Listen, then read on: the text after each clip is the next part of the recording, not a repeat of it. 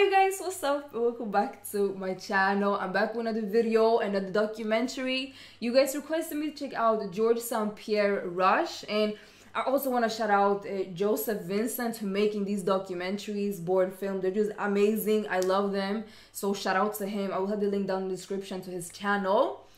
But yeah, I'm not gonna ramble or anything. Let's check this video out. I never heard about him before, so I'm excited. Start from the beginning. Mixed martial artist. I mean, when I look at you, George, in the UFC, there are fighters and there are martial artists. And you were always a martial artist. George St-Pierre, GSP.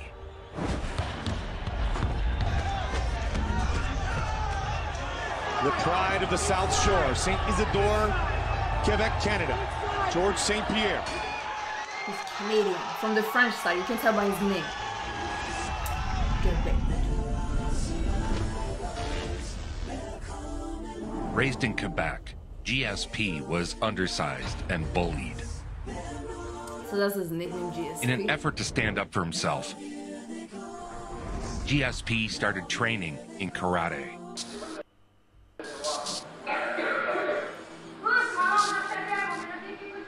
Karate would form the foundation for the fighter he would become. Earning his third-degree black belt I've at seen age a 12. thread that a lot of MMA fighters, they've been doing a lot of other things before. Like He would this, carry like this karate, training through the wrestling, entirety of his boxing. career. St-Pierre and Bruckman, this is going to be one hell of a fight. St-Pierre, unbelievable athlete, strong guy, and well-rounded fighter. St-Pierre decided MMA was the future when he watched Royce Gracie conquer UFC 1. And he's laid into this guy like nobody's business. Now he's starting to land some huge shots. His arm is locked out. Justin Bruckman just taps. That is it. St-Pierre wins with a beautiful armbar. He needed to train in Muay Thai while simultaneously training in Brazilian Jiu-Jitsu, but there was nowhere to receive this type of training in Canada at the time. He was working as a garbage man when he first came and spoke almost no English. So GSP traveled 7.5 hours, almost daily, from Montreal to New York. So I remember just being incredibly impressed by the sacrifices he was making. The dedication. He knew what he wanted. Taking the beginner's class. At age 18, he entered the Canadian pro fight circuit. And I also learned that he had very little money. He lived in a flop house while working as a garbage man and training full-time.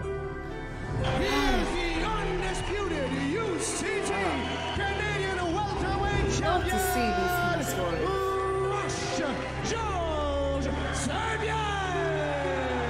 And he really knows the ground game like Much nobody's respect. business. That was a beautiful I pass love by stories St-Pierre. like Now that. he's in side control. Watch him ragdoll this guy's head against the canvas over and over. Oh! Whoa! I haven't seen that before.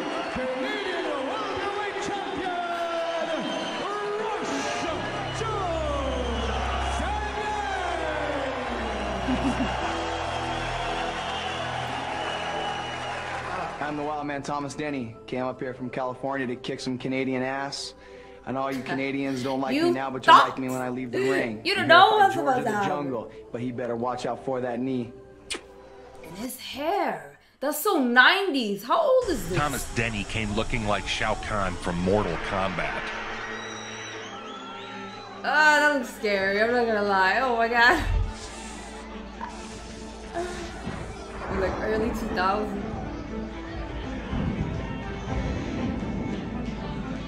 GSP handed him an old-fashioned beatdown.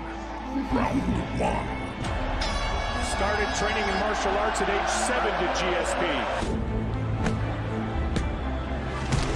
Show the American St-Pierre, from who Cal. is known for his jiu-jitsu abilities. Get over here! He just muscles his way through anything because he's just What such is an the sound incredible effects? athlete. It's not even funny.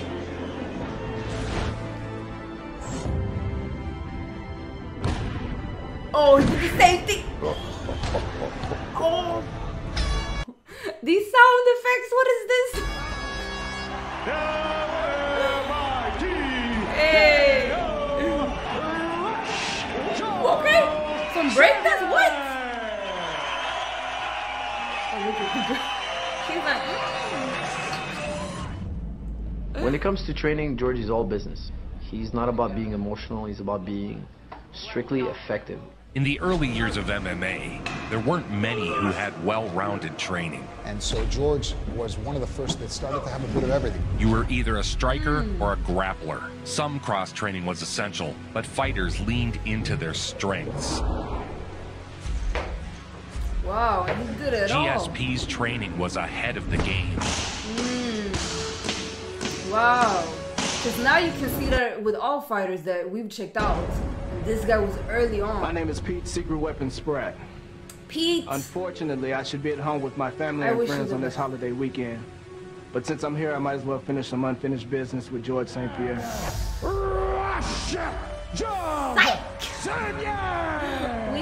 Being the Canadian champion didn't pay much. Fighters were contractually obligated to paint ads on their backs in order to draw additional revenue. Let's get it on. GSP was so strong, he could latch on to opponents and end fights before they even began. It was his quick assault style that earned him the nickname Rush. Oh wait, that was the nickname Rush? I'm sorry, I need to hear it again. To opponents and end fights before they even began. It was his quick assault style that earned him the nickname Rush.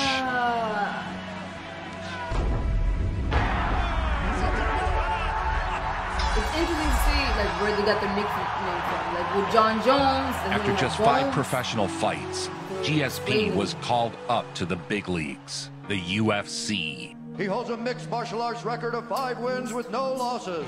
Standing 5 feet 10 inches tall, weighing in at 167 pounds, George Rush St-Pierre! You ready? Bring it on! Here we go! Show of class and respect, red trunks, Parisian. I just turned 23. I know I'm not the best welterweight in the world right now. I know it. I have a lot of things to correct. Oh, he's speaking. Yeah, George St-Pierre is he comes with a big reputation from Canada. He's very well known out there. What is that? What is that? With each contest, GSP grew as a fighter. We will render the judge's decision. George Rush St-Pierre!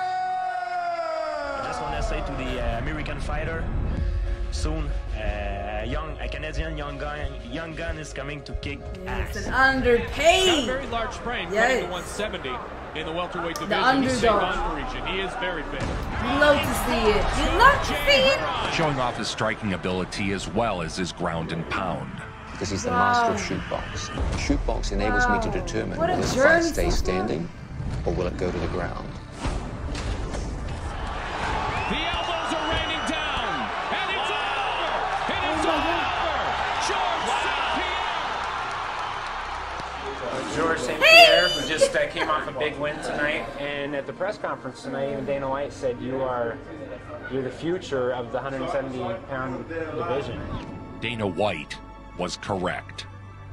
This fight is 5 rounds. He's like me? Who? For the vacant UFC welterweight championship of the world. Had some early successes in the UFC, and perhaps before his time was put in to fight Matt Hughes for the World Championship at a very young age. Here we go. Someone will leave a champion either for the first time way more experience or once than him again. and everything. And it shows what level he was on. If St-Pierre was able to keep Matt Hughes from taking him down, it's going to say something about this fight. There it is. Matt Hughes 101 into the guard, and the guard is open. He lost not so much because Matt Hughes beat him, but because he made a series of obvious mistakes. Matt Hughes on the and it's all over. It's all over. Matt Hughes with a submission victory. Bang, armbar over. Matt Hughes is once again the welterweight champion. It was too much, too soon for the still green GSP. In the beginning, I used to beat people by overpower them. But then UFC, this is more like a chess match. At one point, it's not athletic, you know. It's also brain and analyzing stuff. At least he like gained some knowledge. In the UFC, I do believe everyone is in shape. But I believe the reason why a guy is more tired than another guy is because one guy is more efficient than the other. It's like seeing Mickey Mantle play baseball. It's like seeing Muhammad Ali box. And it really becomes a matter of, can someone come along that finds that one hole in your armor and has physical attributes similar to yours or enough to nullify yours and has an added equation? Yeah. GSP returned to Canada to defend his TKO title. The one thing you see when you look at the physique, I mean, this is an incredible athlete in George St-Pierre. He is. His speed advantage is definitely humble. He seems like a good person. Finishing with another first-round submission in what would be his final TKO fight. Tap out, tap out. Hey, little back. GSP returned to the UFC, matching up with another veteran of the Octagon, Frank Trigg. This is a huge, huge showdown.